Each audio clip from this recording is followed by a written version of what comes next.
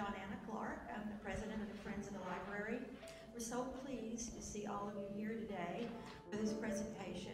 We are very excited today to welcome one of our own. She's a member at large of the Friends of the Library Board, and she's a native of Dallas. She and her husband Rodney moved to Seguin in 1976, and she was hired to be the director of the mental health clinic. Almost 2 years later, they purchased Vogue Shoes, the Seguin downtown business that had been established in 1957. For 38 years, they owned and operated that business until their retirement in 2015, when they sold it to a store employee. They raised their children, Jeremy and Carlin, in Seguin, and now have two granddaughters, Sydney and Dora. This Sydney is active in a variety of local community causes and activities, which includes the Friends of the Library. She's here today to share a very personal family story, and she hopes that others in our community will follow suit at future events by sharing their own unique stories. Please help me welcome Sydney Burton. Thank you all for coming. Good afternoon. Family stories. We all have them. Some are passed down orally, some written or in photos. Today I'll be sharing stories from my family who, as Jews living in Nazi Germany, endured the horrors that we've all seen in books and in film. First-hand accounts of survivors are increasingly rare because so few are still alive. The voices that you'll hear today are from my German cousins in the form of letters to my great-grandmother and other relatives during the years 1938 to 1941. First, a little bit of general history. German immigration to America was extensive during the 19th century. 7.5 million Germans of different religions, Catholics, Protestants, and Jews, came between 1820 and 1870, attracted by land, ownership, economic opportunities, and religious freedom. Seguin and surrounding communities were definitely recipients of that German immigration. Here we see portraits of my great-great-grandparents, Moses and Caroline Ring. Caroline was born in Baltimore in 1836. 10 years older, Moses was born in Volkerschleier, Germany in 1826.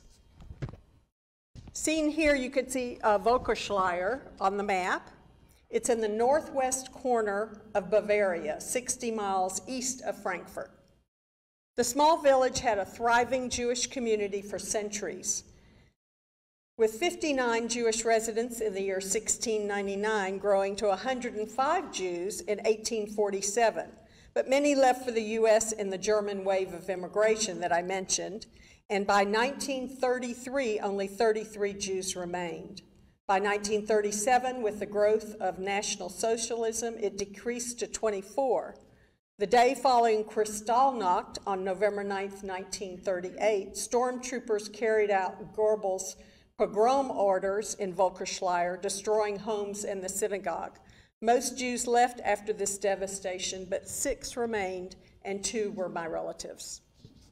My great-great-grandfather, Moses Ring, was the eldest of 5 children.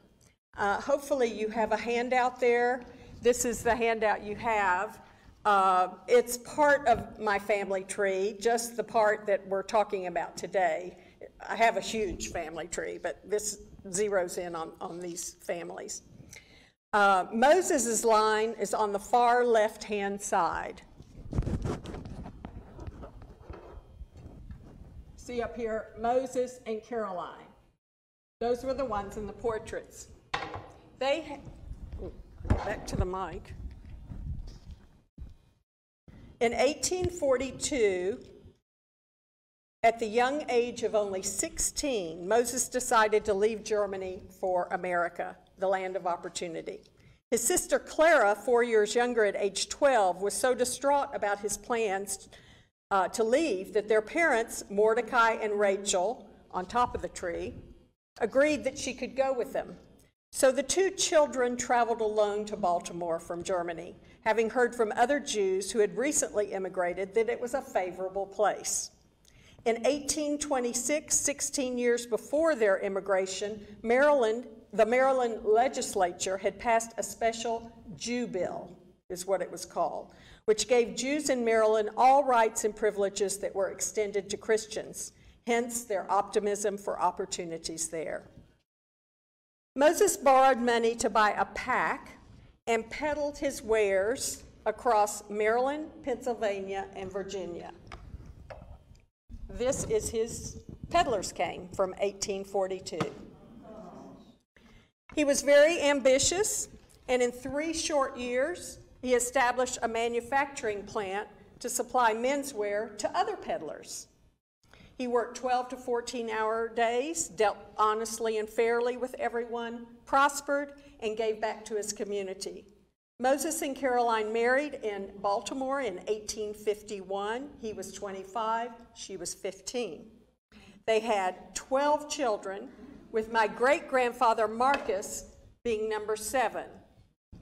And if you'll look at your handout, Marcus is right there in the middle of the 12 children that Moses and Caroline had.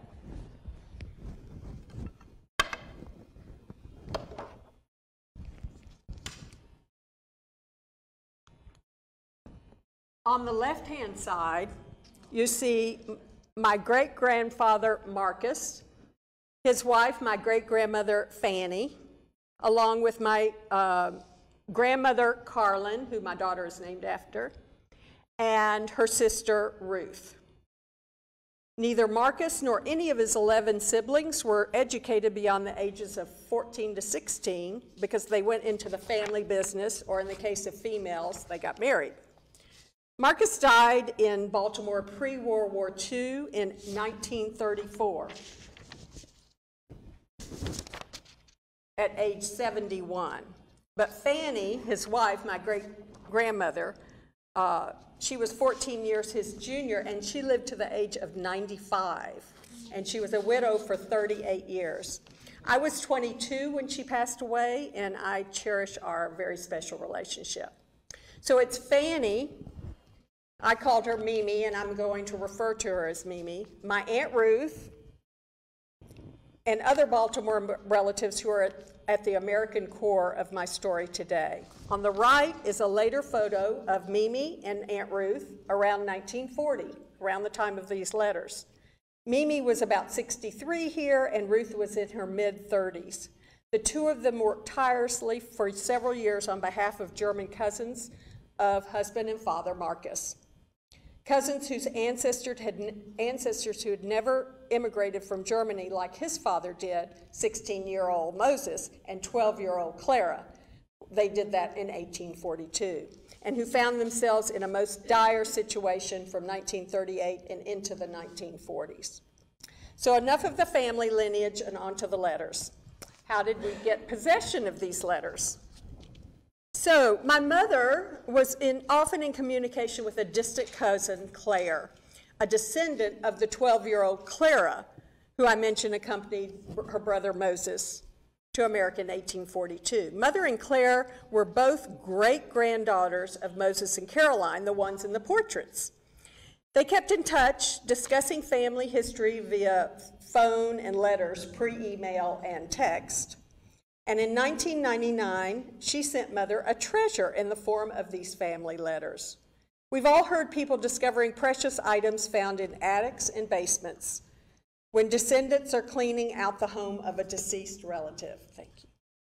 A different descendant of Mordecai and Rachel's children had found a packet of letters and documents in her mother's basement and mentioned them to cousin Claire, saying she didn't think they were too important because they weren't of any relation of hers. Thankfully, Claire knew the family history and told her they were her own relatives, asked for copies, and shared them with my mother. So before I start reading from the letters, I need to explain the steps that Mimi took to sponsor the cousins. She first had to submit an affidavit of support to the U.S. government for each of the families. Here we see one of them. These act as a contract between Mimi and the U.S. that she would guarantee financial support for 40 quarters or 10 years, or until they became citizens. She was also required to put a substantial amount of money in bank accounts set aside for their support. Here we have proof of her doing this with two Baltimore banks. We all remember taking these savings books, right, into the banks pre-computer. Then the families themselves had to apply for visas with a U.S. consulate inside of Germany. Once valid sponsorship was accepted by the U.S. State Department, the cousins had to wait for their visa numbers to come up. Most often, after 1938, they were told it would be a 1.5 to 2 year wait.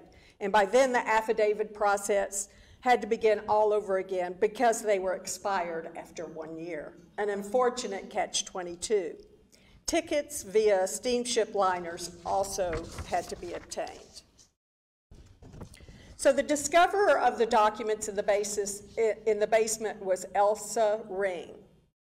Born in 1932, she had been a 6-year-old child of one of the families who were successfully sponsored by Mimi.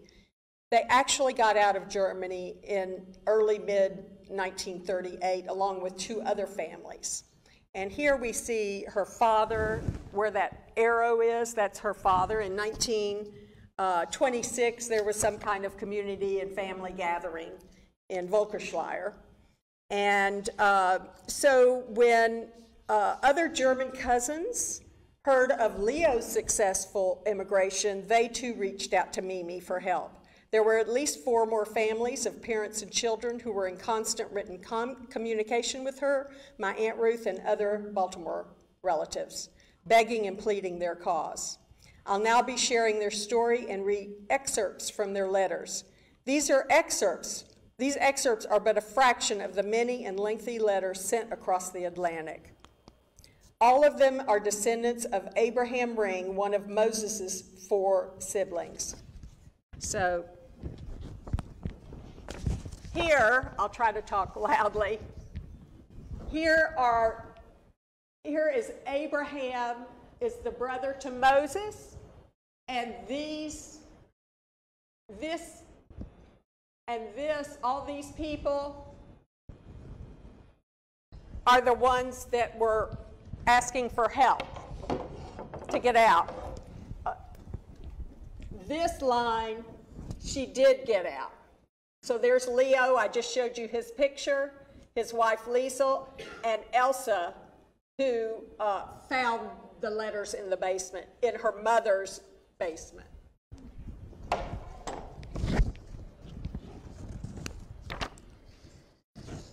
So we're going to talk about Herman Goldschmidt, Adolf Goldschmidt, Abraham Goldschmidt, and Rachel Goldschmidt Bergman.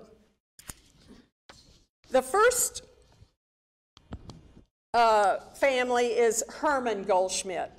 Born in 1878, his mother Caroline was first cousin to my great-grandfather Marcus. His letters begin late summer 1938. And the first one is an excerpt from a letter of introduction from a rabbi in Fulda, Germany, to Rabbi Rosenauer, a Baltimore cousin. Dear Rabbi, I am gladly writing a few lines of recommendation for the Herman Goldschmidt family, who I have known for many years. They are modest, diligent, and good people who always enthusiastically tackle any task. Circumstances have dictated they are no longer able to earn necessities for their subsistence. Your kindness would be greatly appreciated if you, very honored Rabbi, could help them toward a new existence in America. You can be assured that your charitable works will benefit worthy and religious people who are very well regarded and have reared their children likewise in this manner. 2 weeks later, Herman writes to Mimi regarding an affidavit of support. Dear Cousin Fanny, you are no doubt aware that here in Germany, life and earning possibilities have greatly lessened, such that we are forced, with a view to the future of our children, to seek a new existence in the U.S. Since immigration is not possible without securities, I would like to ask you to provide me with an affidavit. I'm the oldest son of your cousin Caroline, 59 years old. My wife is 49. My 3 children, 2 sons and a daughter, are grown. Until 3 years ago, I was able to manage my livestock trade store. My eldest son, a trained merchant, is diligent, hardworking, and strong, and has been without work for a while. Second son, 19, has been working in my store and is likewise a very useful young man, not afraid of any work. My daughter, 15, has been employed in a foreign household to the fullest pleasure of her employers. You need not fear that we will be a burden on you, because all of us will do any work, and God willing, will stay healthy. Because you, dear cousin, are the only relative to whom I can turn for help, I sincerely hope you, since you have helped other relatives to immigrate, you will not refuse me this help. October 13th, 38, there's a letter from a friend of Herman's to Mimi. Here's an excerpt. Dear Mrs. Ring, I have been here in America for 14 days. At the time of my departure, I was urgently asked by your relative Herman to write you regarding the security for his family. He knows no other possibility to get away, and the people there are in a desperate situation. I don't need to paint the picture to you of the situation for Jews in Germany. November 15th, 38, Herman to Mimi. If you cannot instantly effect affidavits for the whole family, at least for sons Walter and Arthur, don't think that they or we may become a burden to you, as we are hardworking, modest, and industrious people. Please fulfill our instant request. You oblige us for the rest of our lives. Your help is very urgent. Please be assured of everlasting thankfulness. 2 months later, January 12th, Herman to Mimi. Very dear cousin, we received your kind letter of December 25th. Accept our very best thanks, because you give us hope for help, which we are longing for so instantly. We really are desperate on account of our present situation. Only immediate affidavit for entering the States can help us from facing very serious new experiences. Therefore, please do what you can. Urge the matter as much as possible to get affidavits for us, as we have to leave the country very soon. We have to go to another country for a so-called transit stay until it is our turn for getting visas. And then he gives her lots of instructions. March 20th, 2 months later, Herman to Mimi. I'm very glad to inform you we got the affidavits for all of us. We have waiting numbers of about 2 years. But we are compelled to leave here before that time will have elapsed, so we must look for another country to stay. Bolivia insists upon paying of landing money to be deposited with a reliable bank and then transferred to Bolivia. Another letter. With great joy today, I received from the U.S. Consulate in Stuttgart the news that your securities had arrived. Please accept thanks from my heart. I sincerely regret they do not recognize the securities by themselves as sufficient. Additional documents are required. Heartfelt, I ask you to take care of these and send them as soon as you can. Be assured it is very painful for me to have to ask you again and again. No other means is available in this desperate situation. I will make good on all your expenditures when I'm over there and earning money. I will never forget the selfless way you have been helpful to me. I hope you and the dear others are in the best of health. Thank God I can report the same to you. Then there's a long lag of time of correspondence. I'm sure there were letters, but I don't have them. Herman to Mimi, January 41. Today I must turn to you once again. Our immigration time is nearing, and we will soon be called to receive our visas. However, I would like to ask you to procure for us a new security, because the old one is invalid. Time has expired. Time is running out, and I beg you earnestly to do this. January 30th, there's a letter from the Advisory Board for Jews in Germany regarding the expired securities. Then they request a letter of credit or a trust fund with monthly withdrawals so the U.S. Consulate will recognize it. Then there's a letter from a 19-year-old nephew who had previously immigrated to the United States. I have heard from my parents, who are unfortunately still in Germany, that both of Herman's sons are in prison or in a concentration camp. And that's the end of Herman's correspondence. The next set of letters are from Adolf Goldschmidt, you can see on the family tree. Born in 1890, he and Herman were brothers. Here's Herman, his wife, Susie, and their children, 16-year-old Bertie and 15-year-old Martin. September 1st, 38, Adolf to Mimi. Dear relative, I beg to introduce myself as a near relative, and I request you recognize me in this way, although till now we have not known each other. I'm the youngest son of Caroline Goldschmidt from Fulda, born a Ring from Volkerschleier. I'm well informed that you have already given help to some relatives, but nevertheless, I beg you to have an understanding for my desperate situation too, and consider how to help to give an affidavit for me and my family. You must not be afraid to run any risk in doing so, that I shall in no way burden you. My wife and myself are both healthy and strong. We've always been used to hard work. Having at the beginning of my career trained as a butcher, I will surely be able to find work in this profession or in any business. My wife is fit in any housework, cooking, pie making, etc., and will be able to earn this way. My daughter of 16 is already working in a household, and she perfectly satisfies her employers. My son, 15, is training as a locksmith. Superfluous to mention, we are all learning English diligently. Until now, we have lived in good circumstances, but now at the end of this month, I must give up my trade by the new rules and shall be unemployed here, unable to earn anything. So immigration becomes most urgent. Awaiting your favorable answer. 3 months later, January 39, Adolph to Mimi, I have received the affidavit from you. I do not have enough words to express my thanks for your unselfishness. With this, you have done me a great service, and I wish I had the opportunity to show you my gratitude in person. If my immigration doesn't take place for 1 to 2 years, I can at least, according to the affidavit, spend time in a temporary place. 4 months later, May 16, 39, Adolph to Mimi. My dear cousin, the reason of my writing today is to beg you with all my heart to support our immigration as soon as possible. Owing to the very high quota number, immigration is in 2 years. It is impossible to stay that long. Friends told me that with the help of a foreigner, it could be possible to enter Cuba and wait till our time comes. And then he asked her to send money to the Joint Relief Committee in Havana. December 39. Once more, I thank you very best for the affidavit, which I did not give away yet. Now, after a long wait, it is finally my turn. Next month, the consulate at Stuttgart summons me my affidavit to send, but the document is not any more lawful, and therefore I beg you to renew it again and the necessary documents. I know I cause you much labor and expense, and I promise you I am grateful. The consulate wants new documents with new dates. They require a declaration that our maintenance will be secure. January 8, 39. After a very long wait, I was summoned by the American consulate to send my documents that they be proved. However, they must be dated after March 31st, 39. Unfortunately, I don't have it yet, referring to the new one. April 40. Actually, that last letter was 40, I'm sorry.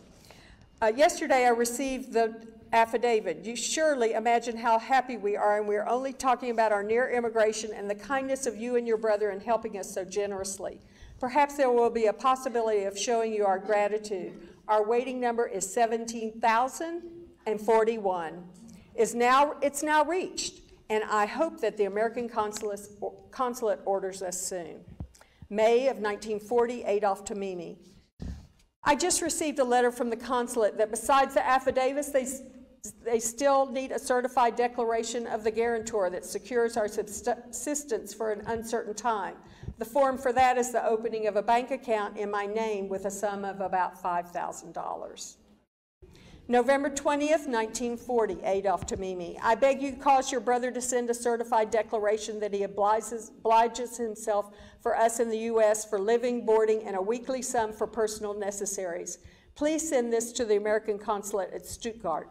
Without this obligation, the affidavit will not be acknowledged. I accept strictly that never shall I claim anyhow. Perhaps you can help that we can immigrate through Cuba, Santo Domingo, or the Antilles. January 41.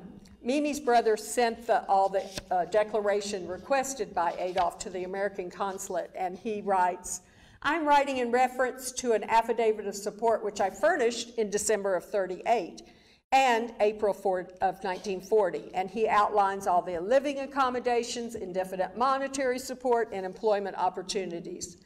This statement, which carries my sworn signature, is a guarantee and a definite insurance that the Goldschmidt family will at no time become public charges if admitted into the U.S. April 2nd, 41, Adolph to Mimi. Thank you so much for your letter dated January 21st. With that, we had a big delight. The consulate informs us with a letter of March 26 that the affidavits are sufficient. We are happy and thank you very best for your help, noblesse, and generosity. We shall never forget. Then he asked about passages, tickets to be secured. August 3rd, 1941, so several months later, he asked Mimi if the consulate certificate was received. Be so kind as to obtain for us from the State Department Immigration Division in Washington an immigration consent based on the application of the certificate. Please take steps immediately so we may receive the visa. The matter has to be accomplished by you. A month later, September 41, Mimi replied to Adolf's last letter. I received your letter dated August 3rd and glad to hear from you. I would have answered sooner, but waited till I could get definite information. It is impossible to get a visa to the U.S. and also to Cuba. Have been trying to do so for Regina and Frida Bergman and the Bambergers without results, other families.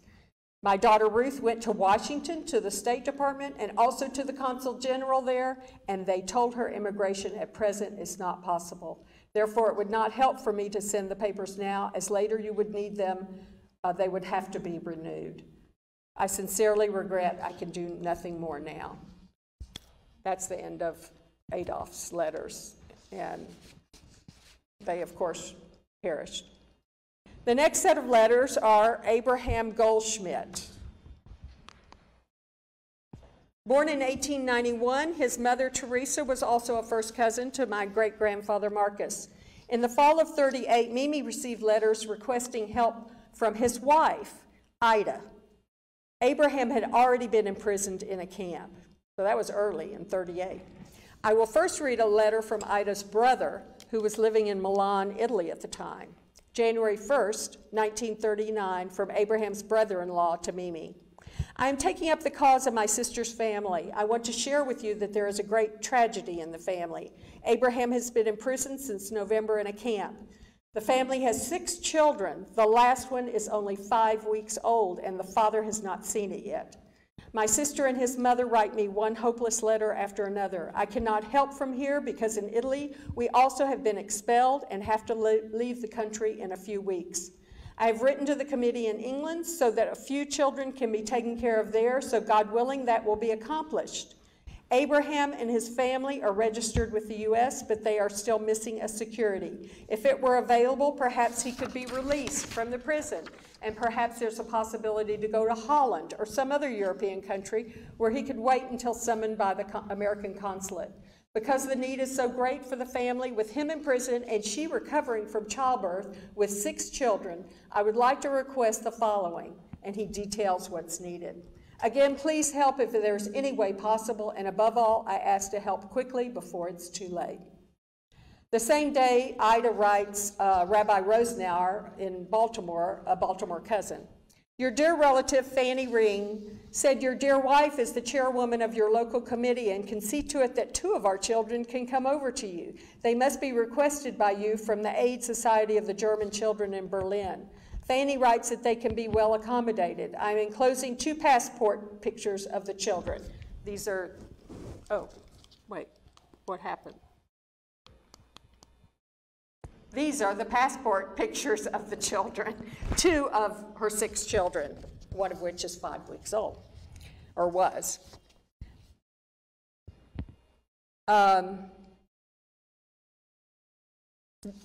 January 1st, 39.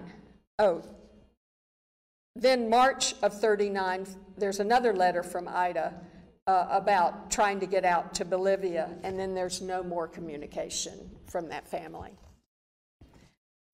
The last story is about Regina and Moritz Bergman. Regina was born in 1895 and was a sister to Abraham Goldschmidt, the one who I just mentioned was already interred in a camp. So her mother, Teresa, was also first cousin to my great-grandfather, Marcus. The Bergman family experienced unusual circumstances. Regina's husband, Moritz, had been imprisoned in Dachau in early 1938.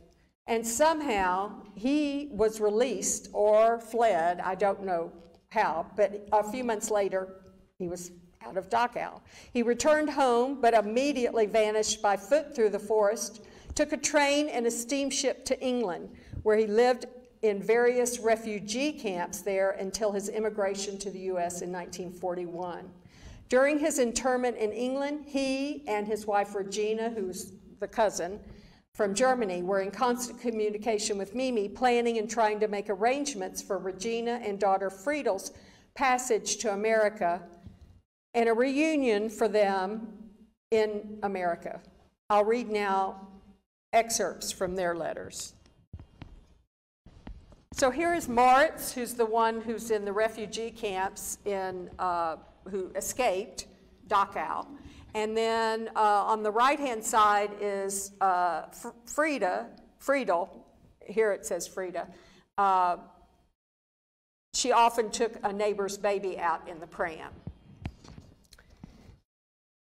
So the first letter that I have is July 7th, 1938. There must have been previous ongoing communication because Regina writes to Mimi, "My dear cousin Fanny, today we received the affidavit and send you above all much hearty gratitude.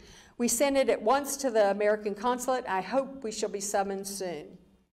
August 15th, 38, she writes to Mimi, "We received today a letter from the consulate. I am very sorry to trouble you again, and I'm grateful. They are requiring information for the sponsor that is certified and verified. Please answer as soon as possible. Exact relation to alien, reason for desiring support, monetary obligation intended for support, names of previously sponsored aliens, sponsor's age, financial plan for indefinite time. Dear cousin, all of these declarations are fixed formalities. We shall never intend to make use of your obligations." A week later, Mimi sends the requested information to the U.S. consulate in Stuttgart. In the letter to the consulate, she explains her relationship and reasons for wanting to sponsor the Bergman family. She guarantees $100 a month, exclusive of rent, indefinitely, explains her sponsorship of other family members who are arriving in America soon. She reports that she and other Baltimore relatives have deposited in 2 different banks a sum of $4,860 plus interest for 7 persons, and once the sum is exhausted, more would be forthcoming. She mentions she's already sent a notarized letter from both banks certifying the funds. September 11th, 38, from Regina to Mimi. "I am so sorry we have so much trouble. You will have heard that in the meantime a new law was coming from the American government. Therefore, it will be impossible to come with cousin Leo and his family to America. They can tell you all. With best wishes for Rosh Hashanah and many regards." 1 year later, November of 39, from the U.S. State Department to Regina. "You are hereby informed the submitted material is outdated. Since your husband is now in England, you should ask that your guarantors to issue separate documents for you and your daughter." Mimi had already sent them, but Regina didn't know that.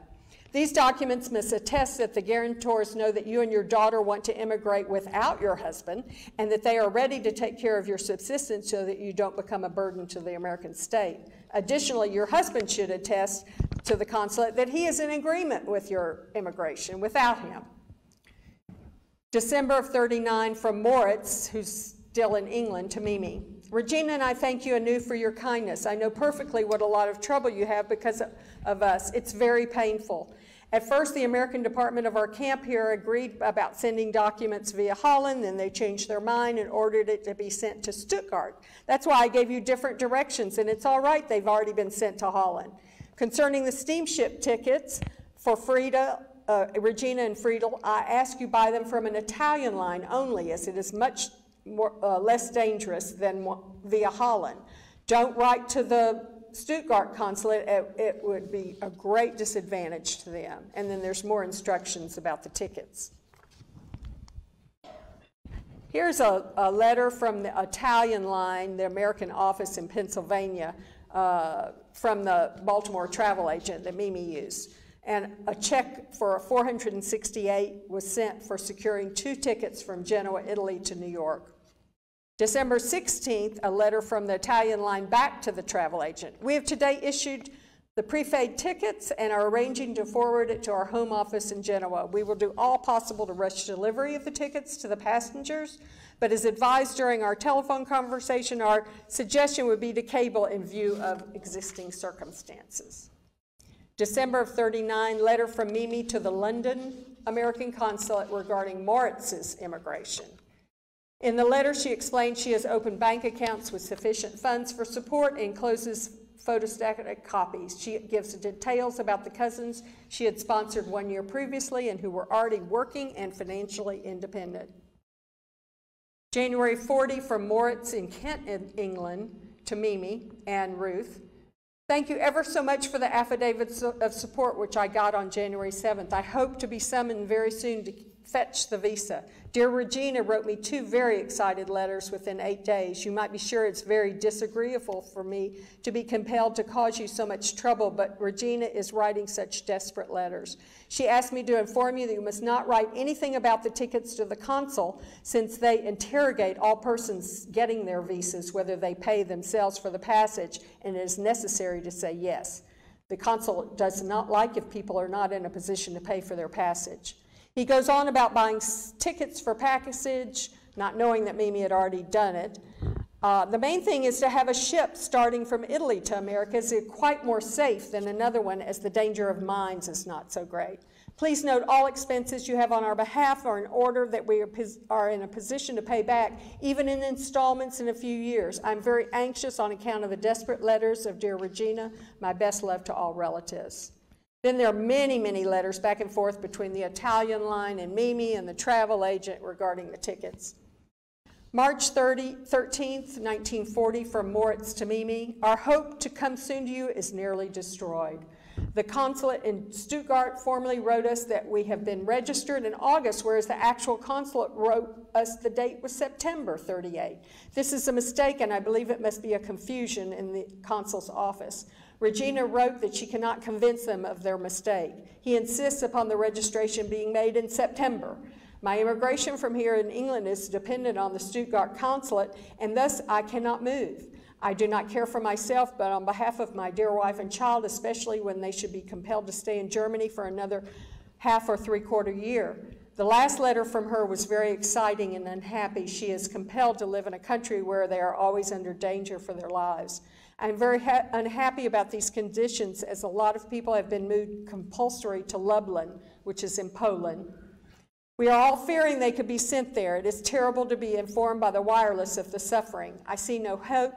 Therefore, I beg to ask whether you could give me advice. I have been told of neutral countries where immigrants to the U.S. could stay until they are allowed to go to the U.S., Portugal or Italy.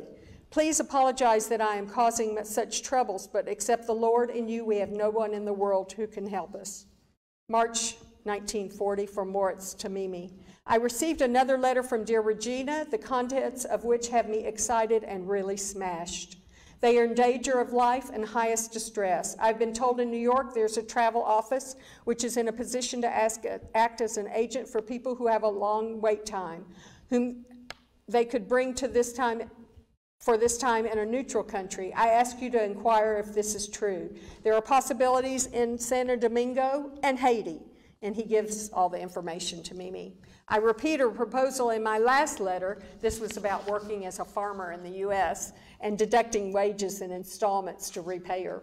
I will work so much that the blood will run from my fingers. April 2nd, 1940, to Mimi. Here we see 2 letters, communication between the Dominican Republic and the Mexican Embassy with Mimi. From the Dominican Republic Settlement Association in New York to Mimi. They write that hopefully they will be able to have a solution in the next couple of weeks, and they ask if financial guarantees can be made. And from the American Embassy in Washington to Mimi, all foreigners are required to post a cash bond in the immigration office at the Mexican port of entry. Said bonds amount to 750 Mexican currency per person for Europeans, and then they advise her to go to the nearest Mexican consulate in Germany.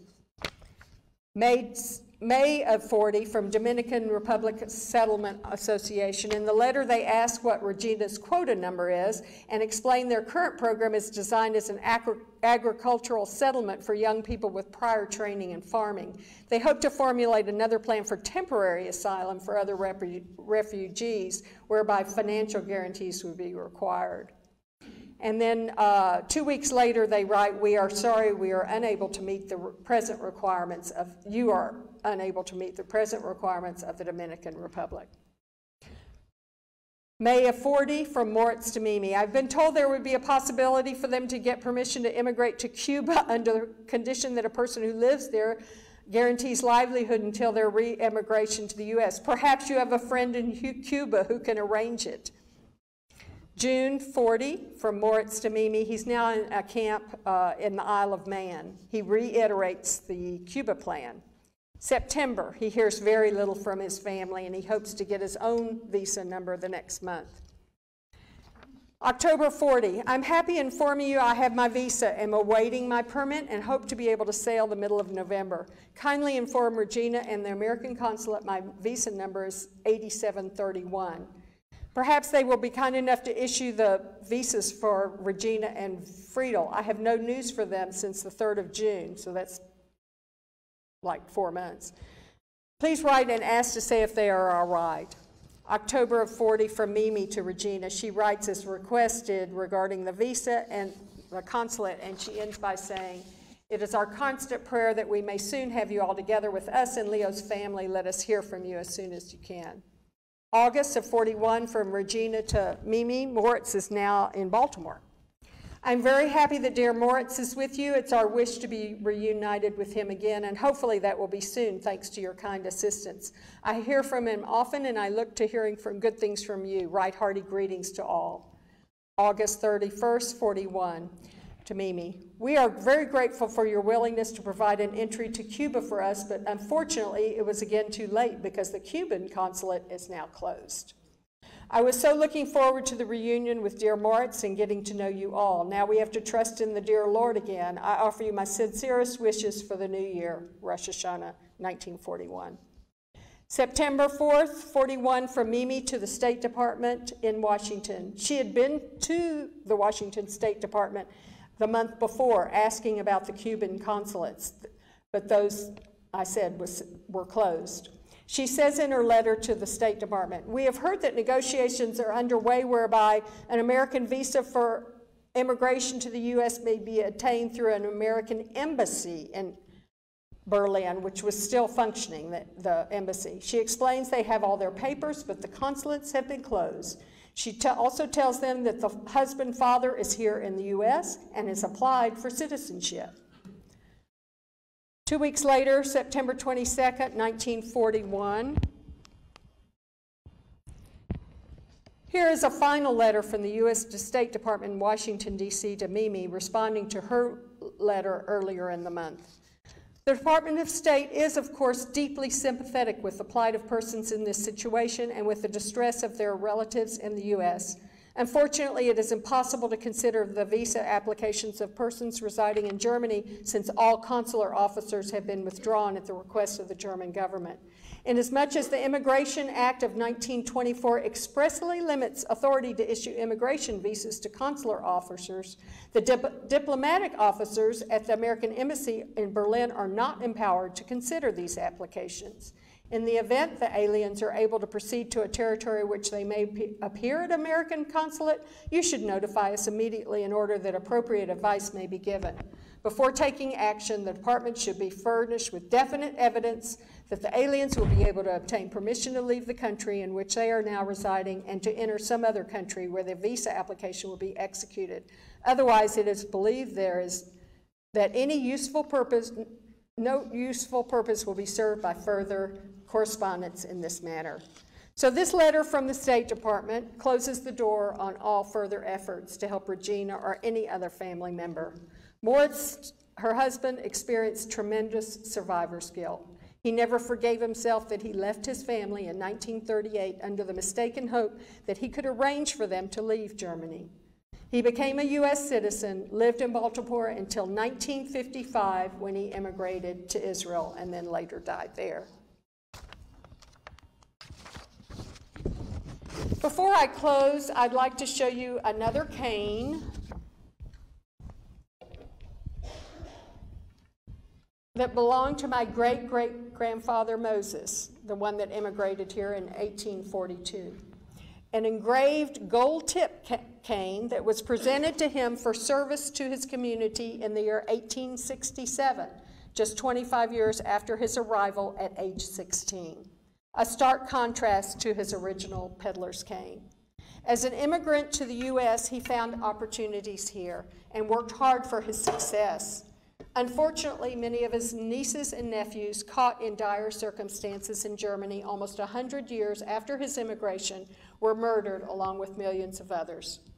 World events like these and the stories they produce have occurred for many centuries and continue to be repeated in countries around the world year after year, as we are now unfortunately seeing in Ukraine. We here are so very fortunate to live in America, where we have freedoms and laws that protect us from tyranny and hatred. It's crucial that we continue and cherish this legacy. All of our family histories are important because without them we lose generations of stories and all the benefits that come with them. As historian Robin Fivish wrote, "Because our families are among the most important social groups we belong to and identify with, stories about our family tell us who we are in the world and who we should be. Stories about our parents and our grandparents provide models of both good times and bad times, as well as models of overcoming challenges and sticking together." I thank you all for coming today to listen to the readings of the Cries for Help. I'd also like to give thanks to two very special people who serve on the Friends of the Library Board. First, many of the letters had already been translated from German to English, but some had not. And Anne Louise Haggerty, Anne Louise, are you here? Oh, there she is. Raise your hand again. Okay. She was a former German teacher. She serves on the Friend of the Library Board and was the former president. She diligently worked at translations, particularly difficult when some were handwritten. I think I showed you one of those. And secondly, retired TLU librarian Martha Wren, over here, developed the PowerPoint presentation and researched the history of Vogelschleier for me. I couldn't have accomplished this presentation without their help, and I thank you both from the bottom of my heart.